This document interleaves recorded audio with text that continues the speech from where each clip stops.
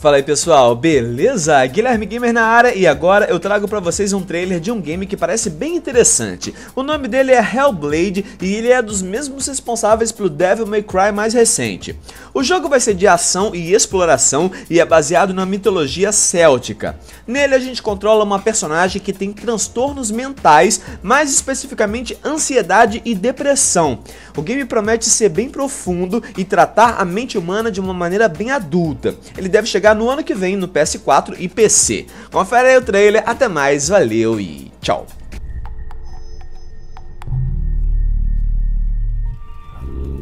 This darkness is a disease, a rot that takes hold and spreads to every part of me.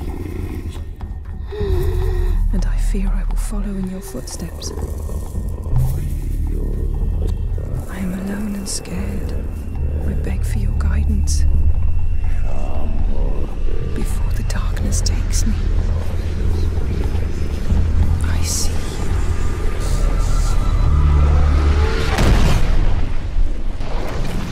No. No! Few would brave such a desperate journey into darkness. But it isn't bravery that drives Senua. Only those afraid of death would use such terms.